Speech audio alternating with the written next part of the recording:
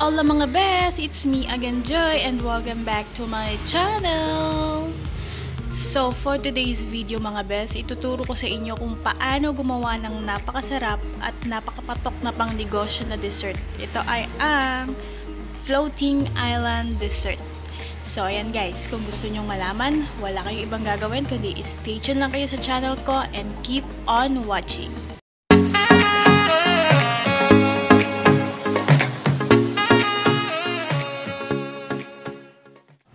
So guys, ito yung ating mga ingredients. Meron tayo ditong 10 pieces ng egg. Meron tayo ditong 1 can ng kondensada, yung 390 grams. So yung gamit ko is Jolly Cow. So ito talaga yung ginagamit ko kapag gumagawa ako ng floating island. And then meron tayong angel na evaporada. Dalawa lang ang ginagamit ko. It's either angel or cowbell na evaporada. And meron tayo ditong ube halaya. Ito yung binibili ko guys na ready-made na. Ito ay gawa ng Laguna, kaya talagang napakasarap nito guys. And meron tayong dalawang medium size and then meron tayo isang small na size. And then syempre ito, meron tayo ditong lagayan. So ito guys yung ginagamit ko sa pag nagbi-business ako nito. Ito kasi yung mabenta sa akin. Ang size ito is 4 by 6 inches. So ang code niya is 303 by 24. So ayan. So, dalawa yung ginagamit kong size. Bali, yung isa wala ako nun. Kaya, ang gagamitin ko na lang is llanera. Kumbaga, pang demo ko lang naman. Kasi guys, part 2 ko na to. Dahil yung una kong ginawa nito is na-delete ko. Kaya, gagawa ulit ako ng panibagong demo. So, dahil lalapit na nga ang Pasko. So, sana sa ano ko pa ito gagawin by end of November. Pero, baka kasi maging busy ako ng December. Kaya, baka hindi ko na ito magawan ulit ng review, kaya ngayon isisingit ko na siya. So, ayan guys. So, mag-start na tayo. So, ihiwalay muna natin yung egg yolk sa egg white. So, tara. So, ayan best. Napaghiwalay ko na yung egg yolk and egg white. So, next step natin is ilalagay na natin yung ating mga gatas. Halo na natin siya dito sa ating egg yolk.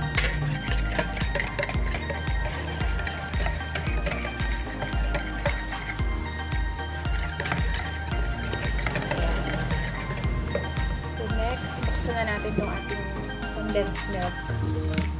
So, nandito ulit tayo ngayon sa labas. Kaya maaliwalas. So, yan guys. Sali na natin yung ating condensed milk dito sa ating egg yolk. Ayan. Simutin lang natin.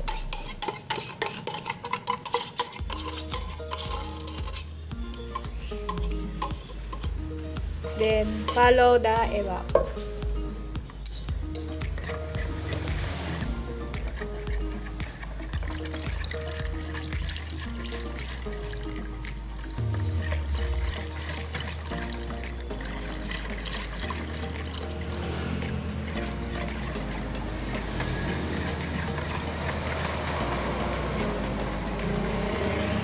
Then, tatakan lang natin siya ng konting vanilla essence.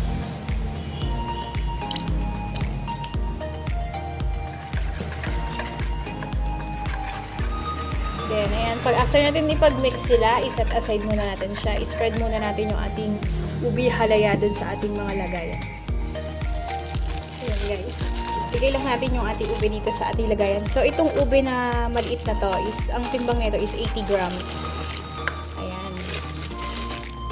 And then, i-spread lang natin siya. Ikakalat lang natin siya.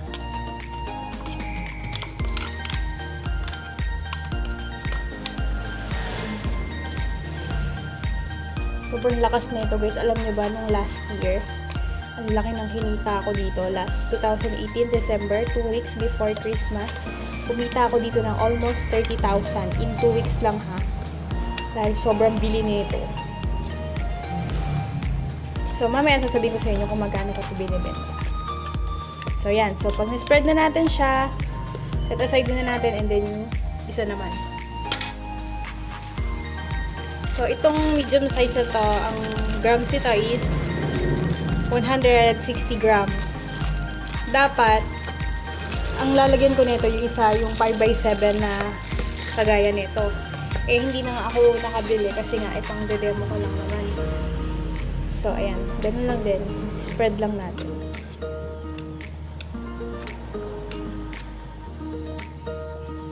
Pero ang mabili talaga guys, ito yung maliit. And ang suki ko dyan karamihan is call center. And alam nyo ba na nakarating na to sa iba't ibang bansa? Yan.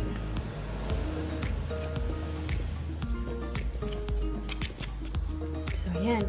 So pag natapos na tayo maglagay ng mga ube sa ating lagayan, ilalagay na natin yung ating flan mixture or yung ating leche flan mixture. So ayan guys, tapos na sila, and then ilalagay na tayo ng ating leche flan mixture. So kuha kayo guys ng measuring cup nyo, is gamitin nyo yung 1/3. Kita nyo ba yan? 1/3. Tapos sa ganitong size, maglagay kayo ng 2 takal. So, sa recipe na to guys, makakagawa ka ng 6 na ganitong size. Ayan. Ulit ko guys ha, sa recipe na to, makakagawa kayo ng ganitong size, 6 na piraso. So, dito dahil mas malalim to, at medyo makapal to, gagawin natin siyang 3 takal.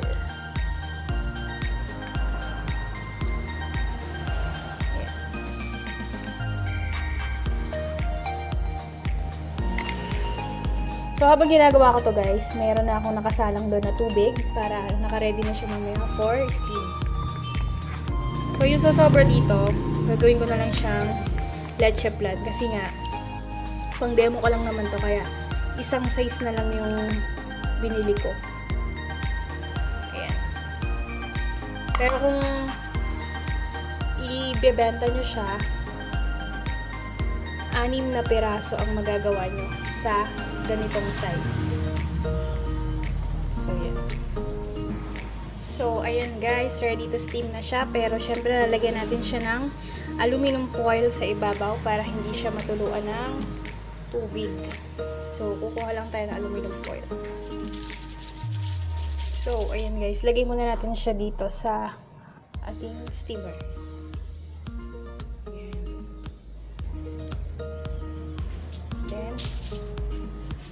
Tatakpan natin siya ng aluminum foil.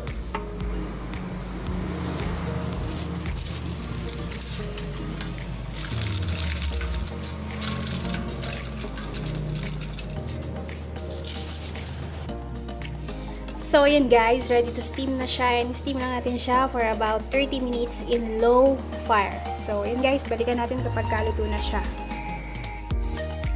So, ayan mga best, luto na yung ating leche flan. So, medyo palamigin muna natin siya ng konti bago tayo mag-proceed dun sa ating last step.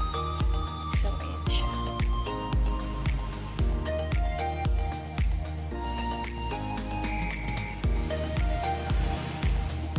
So, ayan guys, proceed na tayo dun sa ating last step. So, yung ating egg white, gagawin na natin siyang meringue.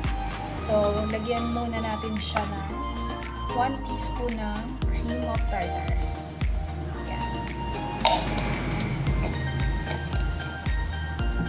Then, i-mix na natin siya.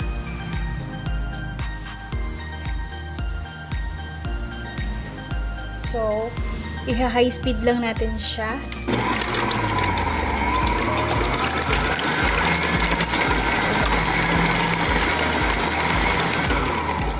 So, hintayin natin guys na mag-soft peak siya and then, or ganyan, bubbly. Tapos, ilalagay na natin yung ating sugar na gradually lang.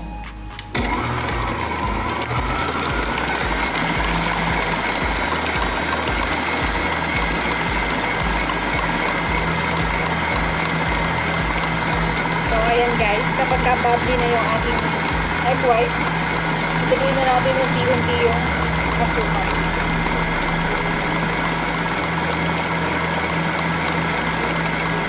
So, huwag natin siyang bibiglaan. Unti-unti lang.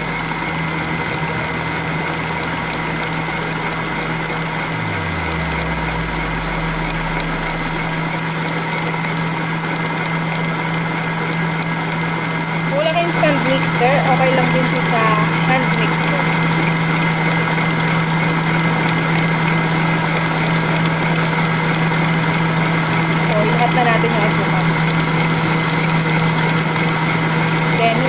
natin na maging stiff thick yung form niya.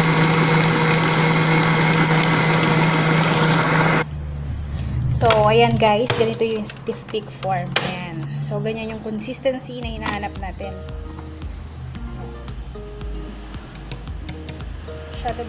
Masyado ito maliwanag. Ayan. So, pwede na natin siya ilagay dun sa ibabaw ng ating leche flan. So, yan best. Maglalagay na tayo dito sa ating ibabaw ng leche flan. Kita nyo ba? So, dapat ang total na magiging bigat niya is 250 grams.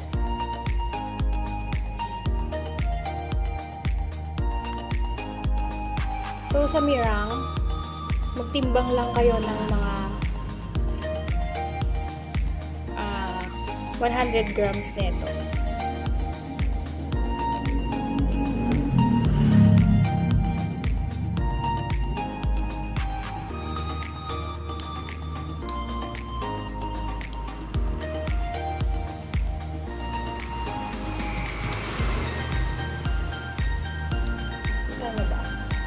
Lang, wait, ayusin natin.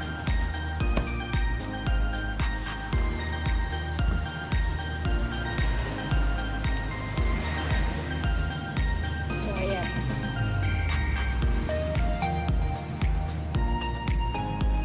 So, ganyan lang.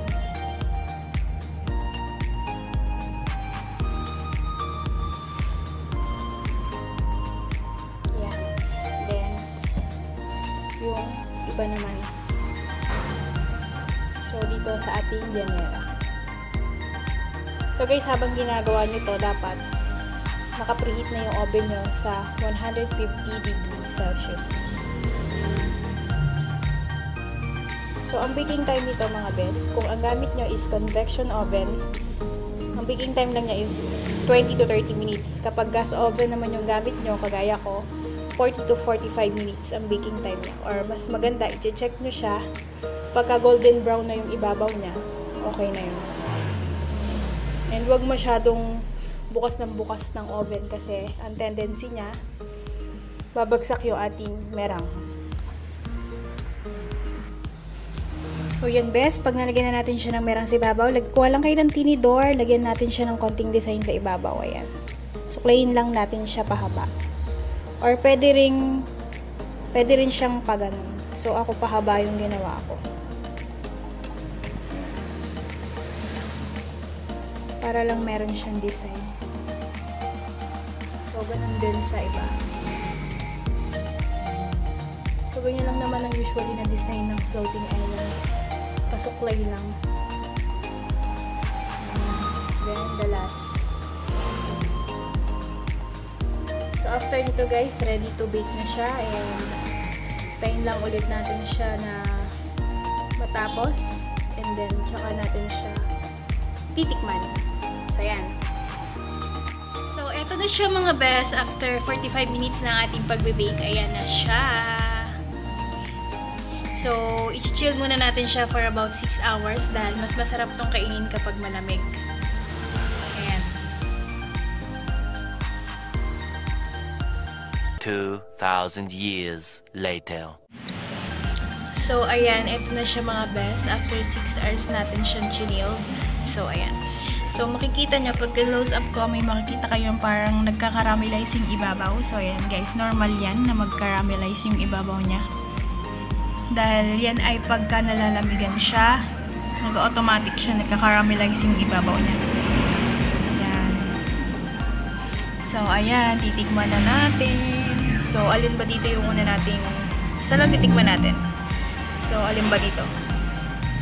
So, ito, tikman natin itong nasa gitna. Pakita ko sa inyo yung itsura niya.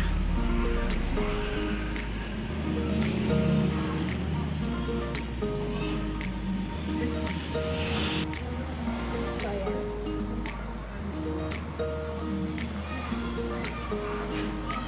Yummy! So, ayan. Ganyan yung itsura niya, best. Oh, diba?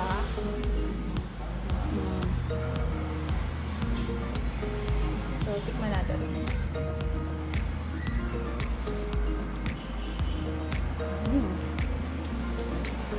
Sarap. Leche plan niya guys. Soft na soft. Kaya kapag gagawin yung leche flan, huwag mo isasama yung egg white. Sarap. Diba?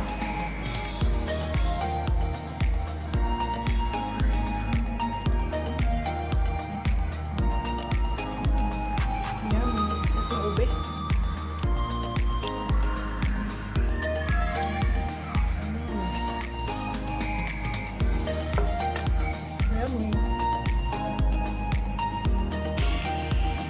So, yan guys. Ganyan yung itsura niya. Diba? 3-in-1 dessert.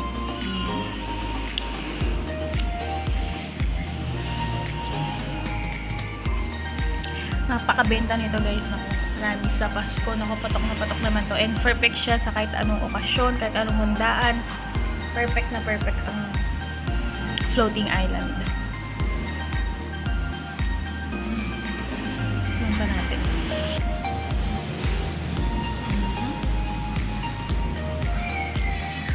Yummy.